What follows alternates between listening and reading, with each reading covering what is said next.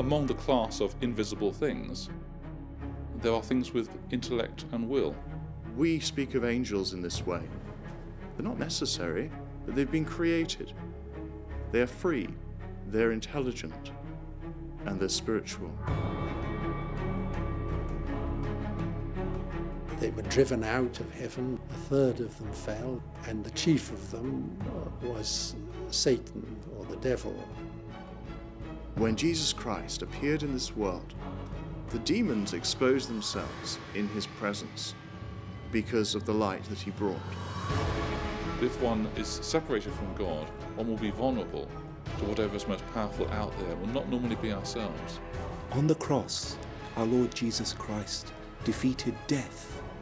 He defeated sin, and he defeated the power of the devil.